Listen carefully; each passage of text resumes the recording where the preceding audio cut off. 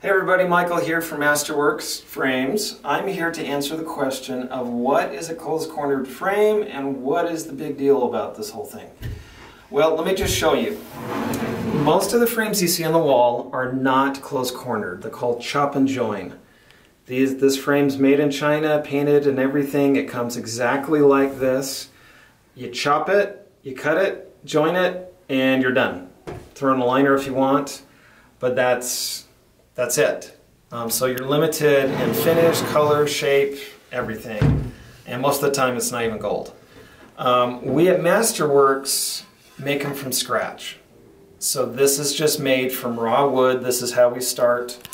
And you can see all the different layers and pieces of wood there. It's handcrafted. The corner you need to sand down. So when you come here, that's a closed-cornered frame. This is covered with clay. We have 9 layers of finish on all of our frames, and we hand rub every square inch 80 to 120 times per frame. But that's the only way to get this seam hidden, and it's closed. It's completely one unit. The finished product is a frame that's got gold on it. You can see the corner that there's no seam. This one's got a sgraffito on it. We actually hand paint this. We hand paint it and scratch into the paint when it's drying.